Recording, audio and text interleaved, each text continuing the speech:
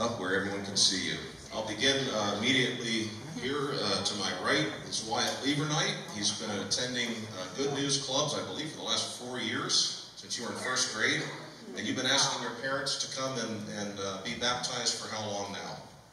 Like 3 months. 3 months. I think it went back further than that.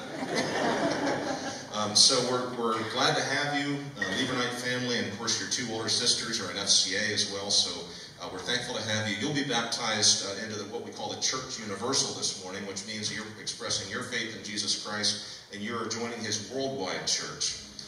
Then Kieran Highland does not need an introduction, but she's.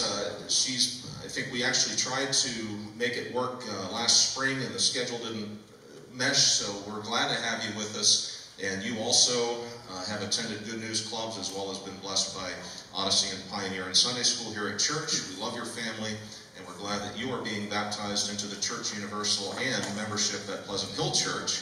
And Evan Martis has been attending recently since June, but even further back would come with the Jones sisters and with your sister. And so I think you felt God tugging on your heart, calling you back to church, back into Christian fellowship. And he is also going to be baptized into the Church Universal and Fellowship here at Pleasant Hill Church of the Brethren. So I've asked the candidates to share with us their faith in Jesus Christ. That's what we do in the Brethren tradition. We have believers' baptism. So that is, I come to faith first, and then I get in the waters of baptism. Go ahead, Evan. I'm sorry, Wyatt. Jesus means everything to me because He died so that Amen.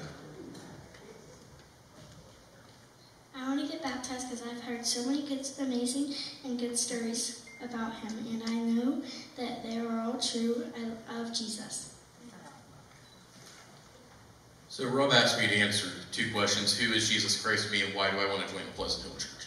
So at first I was thinking of the basic answer for the question of Jesus died on the cross for my sins, but I also thought of more, it was more of that to me. So I thought to myself, okay, Jesus Christ, whenever I accept Him into my heart, He actually had the Holy Spirit guide me here to Pleasant Hill, which is also the reason why I want to join here at Pleasant Hill.